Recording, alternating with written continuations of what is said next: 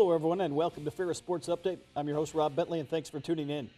On today's final show of the 2016-2017 athletic season, we'll check in with the GLIAC champion men's tennis team. We'll update you on spring football, and we'll check in with Bulldog softball. We'll start first, though, with Bulldog tennis, joined by Coach Danny Hunt. And, Coach, first of all, welcome to the show, and congratulations on the GLIAC championship this past weekend. Thank you, Rob. How exciting was it to be able to repeat as both the conference regular season and tournament champions here for the second straight year? Really exciting. Obviously, a lot of changes going into this season, but to be able to do it again, we're really pleased and happy with ourselves, and just looking to continue moving forward. You won the regular season championship here last weekend before you went into the conference tournament. Third straight year you've won that. Going into the conference tournament, you get the bye. Just talk about the thoughts going into the league tournament. Yeah, it's interesting. Getting that bye can be good and bad. A lot of those teams playing that first match, getting some jitters out, and being able to get into the semifinals, already having a match under your belt, definitely can be helpful. We ended up keeping our guys here in Big Rapids, making the drive early in the morning over there on Saturday, and playing Hillsdale was real tough. They came out of a 5-4 win over Wayne. They had 6 different points at 2 flights that they saved clinched points that Wayne could have clinched the match. So going into it, just telling the guys that these guys are amped, they're ready, they have all the motivation and energy in the world, and we got to make sure that we just take care of business.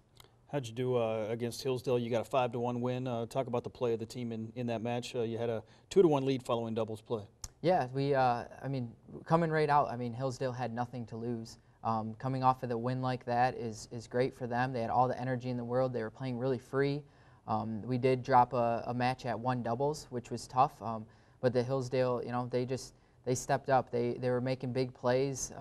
They were crashing the net hard. Doing a great job taking control of the net.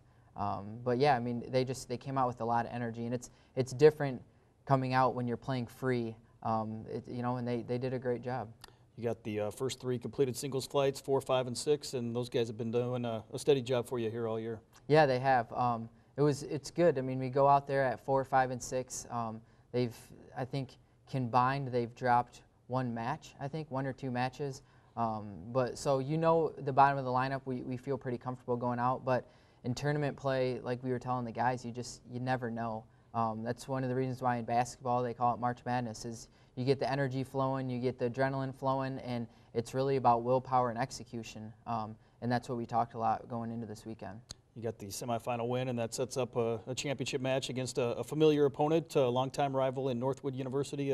Talk about going into the championship match on Sunday. Yeah, I mean, same thing as the regular season. Throw all the records out, throw everything out. It's Northwood and Ferris. And Northwood did a great job making it to the finals, barely getting in as the 6th seed, to be able to go on and beat Tiffin right off the bat, and then a huge win, 5-0 over Grand Valley. They were feeling the same way Hillsdale was. They were playing free, and they were ready to take a title back to Northwood. So it was just telling the guys, hey, it's all the records, everything previous is out the window. It's just Northwood and Ferris. Certainly, after that great run last year, you guys have kind of had a target on their backs here all season long. Yeah, all season long, and the guys have stepped up every time. It's going back to when you put those expectations on yourself, it's easy to start playing tight and tense. And we're finally starting to get back, after the end of our regular season into this tournament, we're getting back to where the guys are feeling free again. They're playing, they've always played with purpose, but they're just playing with that free feeling,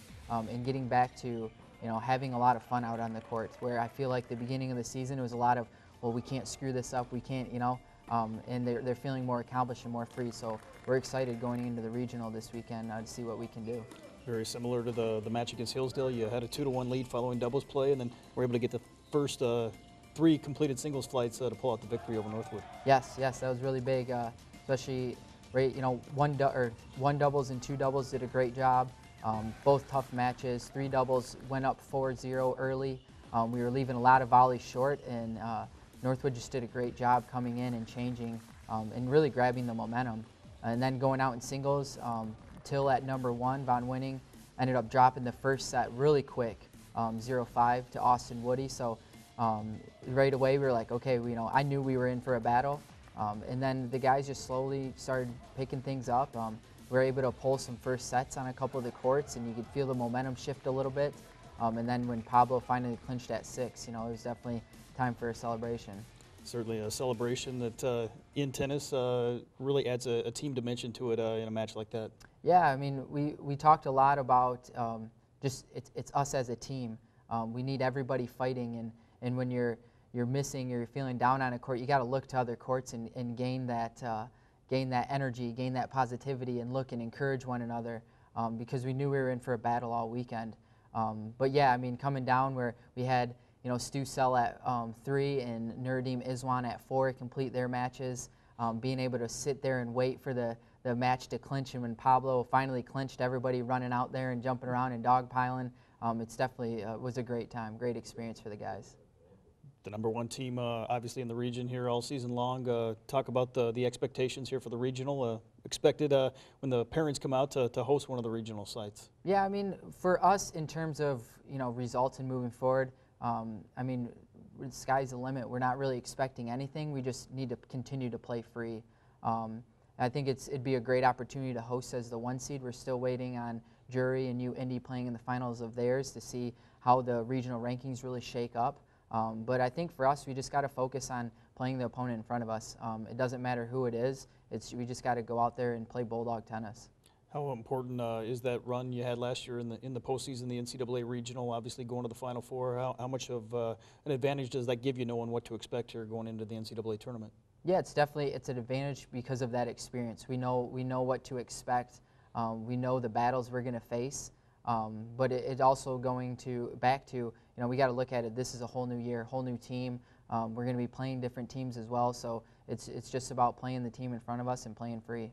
You mentioned Till Von Winning earlier, named the GLIAC Player of the Year. Talk about that accomplishment, certainly from the progress he's made from year 1 to year 2. Yeah, he made a huge jump. Coming in as our 2 player, did a great job last year, but and he can attest that making a jump from 1 and 2 is definitely a jump.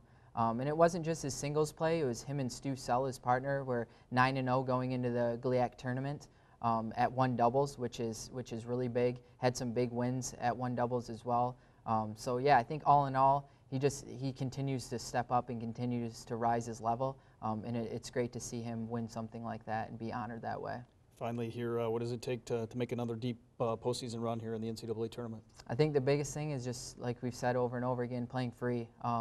Just throwing all expectations out and knowing that whoever's in front of us is keeping us from continuing on and playing with that eagerness and hunger every match. Well, Coach, congratulations again on the GLIAC Championship, both the regular season and the tournament. Best of luck here in the NCAA tournament coming up. Thank you, Rob.